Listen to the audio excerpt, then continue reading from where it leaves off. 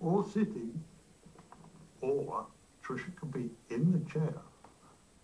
Oh, with the legs up on the stool. Yeah. I'm sitting by your oral sex chair. Yes.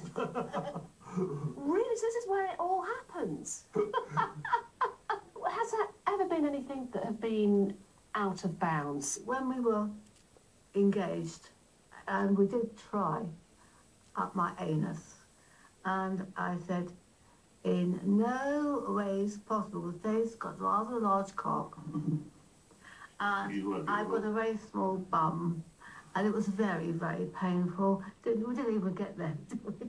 And that's it.